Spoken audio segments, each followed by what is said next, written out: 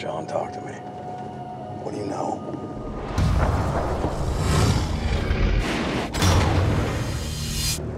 I don't know yet. This one is loaded with implications of another dimension of life.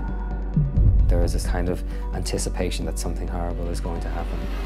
So it's a new version of this serial killer thriller.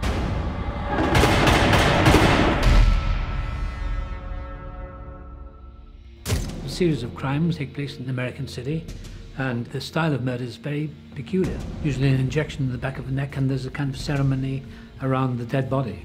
Crime scenes so far have yielded nothing.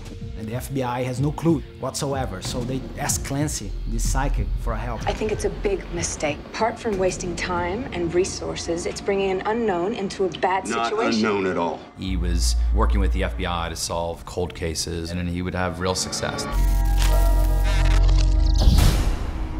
Over there. Nobody knows why the serial killer behaves the way he does, the way he kills people. At the beginning of the movie, he's alone, his wife has left him, his daughter is dead, and so he lives like a recluse. I've got a situation. I told you, I'm not interested.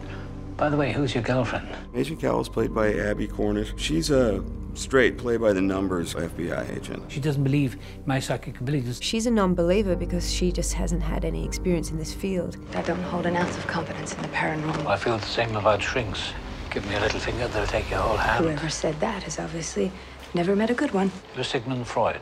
Events unfold and convinces me that I really should get involved in this because it's a fascinating subject, this serial killer I'm looking for. I've wanted to meet you for the longest time.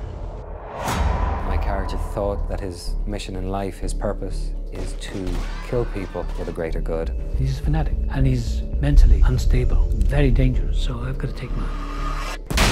FBI! FBI! It's a trap. The whole thing's a trap, and we're walking right into it. He's way ahead of us, and we're doing exactly what he wants us to do. Don't you get it?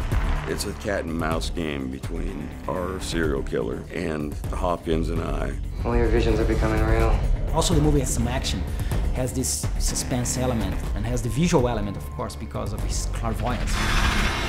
It's extraordinary acting with great characters and with this very unique visual flair. The game stops here and now. It works on a human level, and then there's the thriller aspect. Take the shot! Take the shot! Everything in this movie is a red herring to keep the audience guessing until the very last frame.